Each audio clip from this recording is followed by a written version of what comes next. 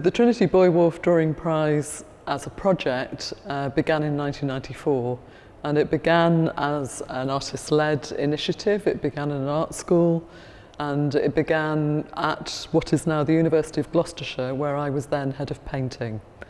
It was established partly because it was really difficult to see contemporary drawings. It was partly that as an artist who drew, my co-founder Paul Thomas also drew. Many of our colleagues made drawings, but actually it was very difficult to find anywhere to show them. It was also very difficult to talk to students about drawings that were being made now, and in the now, then. And in 1994, the programme at what was Cheltenham School of Art had a structured drawing programme as its beginning, because we felt that drawing was a vital means of communication and expression, and that students needed to understand the different systems of drawing and the way that drawing was applied throughout history and in contemporary drawing. So teaching students how to draw without examples that were live or could be seen in contemporary galleries seemed to be a challenge. And we had the opportunity to take on a project that had started, and we redevised it from the perspective of, we redevised it with the students and as artists, to think about what would make a good open exhibition project, knowing that open exhibitions are a way that artists and others get their work in front of people who are experts in the field, who may see their work, because once you leave art school it's very difficult. The response to the first year of doing it in 1994 was phenomenal. We had, I think, around 700 submissions from get-go, completely from making a decision to do this as a professional practice project and to celebrate the role and practice of drawing, and also to think about who was drawing, where were they drawing, how were they drawing, what could we call a drawing.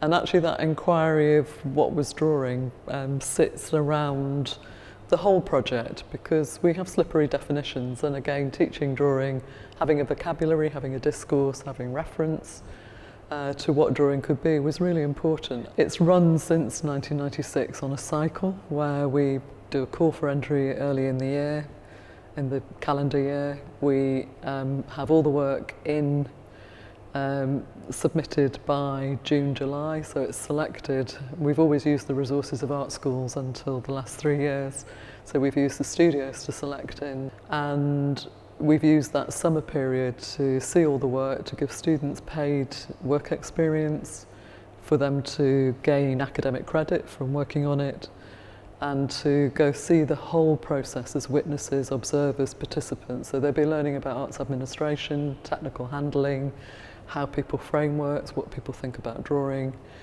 and getting to witness as silent observers a selection process. So it's always had an educational space, so it's a rounded project in that sense.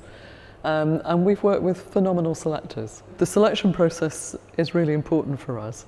So the process is that works are presented to an amazing panel, and they're presented with absolutely no information about them. We're really only interested in a drawing conveying its visual values, through its visual values, its intention, its appropriateness in form, subject, content, and the way that it actually elides all of those things to mean something that can be read without title, without recourse to anything else, and without anybody knowing who's made them. The main selection panel for the Trinity Buoy Wharf 2020 was Sophia Howe, principal curator of the Cooper Gallery, Ian McKeever, the artist, and Francis Morris, director of Tate Modern. They see all the work in the reel, and we lay the work out so that people can have a relationship with those drawings in the way that you would by entering a gallery. So we're not walking things by and people voting. We're always encouraging a dialogue between those selectors, always trying to get different perspectives, different experiences, different kinds of people with an expertise and a joy, a passion for looking at drawing, to come together to have that dialogue. In 2001, the Joa Charitable Foundation became the principal sponsor, and they had funded by 2017 just short of £1 million towards the project. And we were really, really thrilled when we found our new sponsor after Joe with the Trinity Buoy Wharf Trust. So 2020 is a really special year for the project. It's the 25th annual exhibition, so continuously consecutive annual shows. It's the third year of fantastic funding from our new sponsors, Trinity Buoy Wharf Trust. And in this special year, before the pandemic, before lockdown happened, we'd made two key decisions. And one was to return to an international submission. In the year of Brexit, it seemed even more important to have no barriers, to think about where people were drawing. I mean, drawing's a universal language. It's something that we use across cultures, across borders, across different domains in art and design and beyond. And it seemed this was the moment that we should return to our aspiration to reflect drawing practice wherever it was happening, interesting drawing practice wherever it could be, through the framework of the project. The other brilliant thing that happened with Trinity Buoy Wharf Trust is the trust works with Urban Space Management, who operate Trinity Buoy Wharf Trust. And Eric Reynolds, who heads up Urban Space Management, is an incredible, passionate supporter of drawing, and he's really interested in the role of working drawings. So when we first became supported by the Trinity Buoy Wharf Trust, a working drawing award was introduced. And we'd run it for 2 years, and we felt this was the year also to give it more profile. And while it had a separate selection panel who looked at the drawings that had already been selected in 2019, we established a separate process for the working drawings so that we could think about drawing in art, design, science, engineering, architecture, wherever drawing is happening. So we had a separate selection panel. We had Sir Ian Blatchford, who's director of the Science Museum, Piers Goff, the architect, and Sophie McKinley, director of programme at V&A Dundee, who looked specifically at that aspect of the submission. And so there are 9 drawings included in this show, including everything from moving image to student project work, through to people making very detailed drawings for watch movements or for paintings or for architectural rendering and image reproduction. The remit is wide open, but the Working Drawing Award enabled us to really focus and think about what a working drawing can be. Now, anyone can put into the drawing prize. There are absolutely no restrictions, and now there are no international restrictions, there are no restrictions.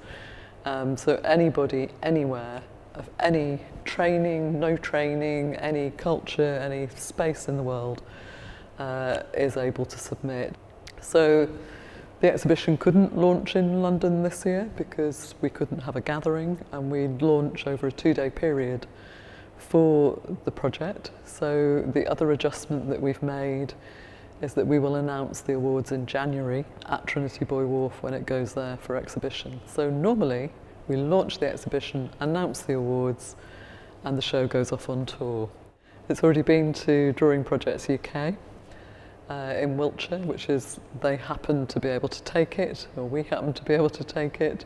We were really fortunate to get an Arts Council grant to be able to open under the new conditions for that month, because we'd recognised that the change in what we'd anticipated would be okay by September meant that we had a show sitting in storage until it would come to Cooper Gallery in November. And what's been really fantastic is, nearly half of the artists came to Wiltshire in that time. It was before lockdown. We were just in the month.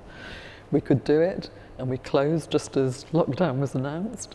And what's been brilliant is we did a lot of online events that we wouldn't have done, that meant that we had engagement from Panama, Israel, America, Australia, Brazil, Portugal, Spain. It was a truly international conversation around drawing, and incredibly rewarding to see that drawing community operate into a different space. There are lots of things that roll out of this, and one of the most rewarding things, I would say, is it rolls out as exhibitions, it rolls out as dialogue, but actually the real thing was the community. And the thing that I find amazing about it is there is a community, and the community of artists in each year will quite often travel to every venue, and they get a different set of networks happening. They'll meet across year to year, and there is just a very fluid, beautiful dialogue that goes on. So this year feels, despite lockdown, like an incredibly celebratory year. I'm always humbled by people who submit their work.